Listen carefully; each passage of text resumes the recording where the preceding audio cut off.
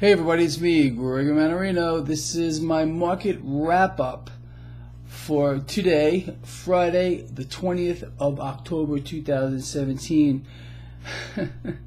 New records across the board.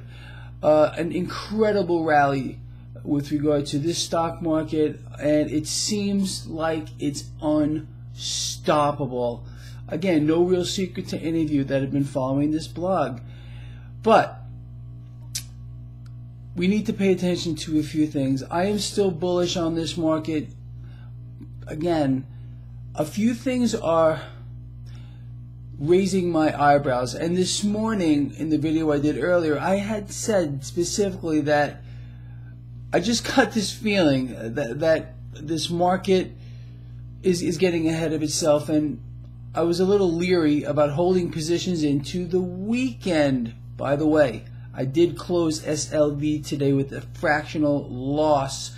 Right now, I am holding no positions. I just don't trust this weekend. I don't know if North Korea is going to decide to pull something off. There's no reason, I think, at this point for me to hold cash through the weekend. I will reevaluate on Monday. And that's important. That's what I want to talk about, what's coming next week. The Fear and Greed Index. I posted a picture of it on my Steam It blog earlier today. It's near 100%. So we are in a state of extreme greed. When you see this, it's a bearish sign, and it may be a tell of what's coming next week. But again, the market seems like nothing wants to stop it. Tech. Let's talk about tech here. It's important. We're going to get a slew of earnings next week, a lot of it from the tech sector. In order for this rally here that we've been seeing to continue without any kind of a pullback, I mean, we haven't had anything I can't even remember the last time we had a pullback, honestly. We're going to need to get some guidance here from the tech sector. So keep the cues on your radar screen.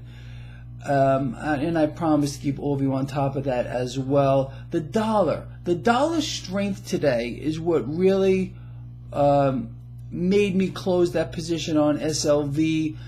Got real strong here. Now we know the Fed's not going to allow this to continue. They're going to do something to squash it, and I think we need to keep our eye on that as well. So we got the strong dollar moving into next week. That is stock market negative.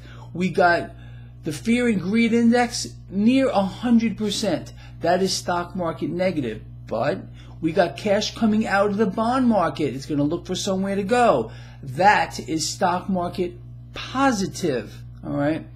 And then we got all these earnings coming in. So this is what I think is getting set up here.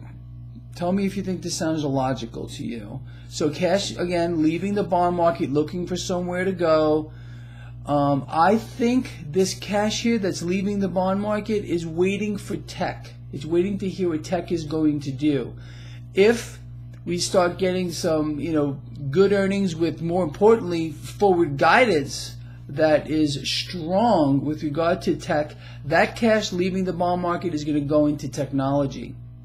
So this is why I'm saying keep an eye on the cues. If we do not get this, again, this Fear and Greed Index peaking near 100, and that strong dollar may weigh on the markets. So we need to be very diligent next week, and we may have to do some slick maneuvering in this market to try to stay ahead of it. Like I said, right now I got nothing open. I'm going to wait to see what happens on Monday. I'll do a video early Monday. I'll talk about positions right there. Probably by 7 a.m. Pacific time, so the market will be open by like a half of an hour by the time I do that video, so we can get a grasp on what's occurring.